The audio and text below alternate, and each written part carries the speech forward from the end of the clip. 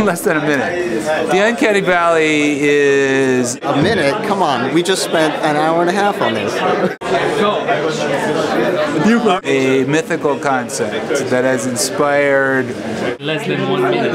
Less than 1 minute, Uncanny Valley is a lateral inhibition. Are we starting? Here we go. The Uncanny Valley is about the ambiguity of liveness. The Uncanny Valley is just a hugely influential idea. Uncanny Valley is kind of trigger the use of new research direction, especially focusing on the human and the humanoid. That sense of internal uncertainty that we feel when we look at something and don't know whether it's alive or not. It's a function of lateral inhibitions. We have a lateral inhibition for any levels. Robots have two properties. They have functional properties and they have aesthetic properties. And the function and aesthetics of robots are deeply entwined. I think the Uncanny Valley is actually about our reactions to both sex and death.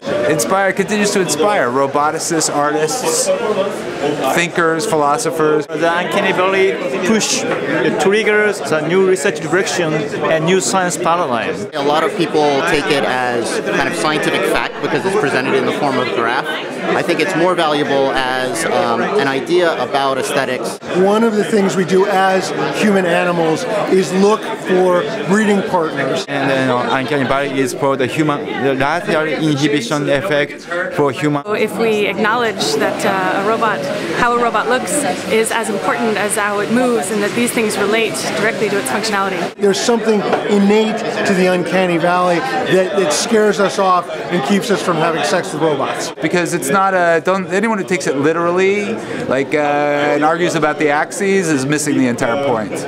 And the right, and then Uncanny. Oh man. That's a terrible job. Can I start over?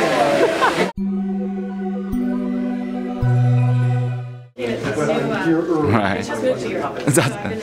That's all right.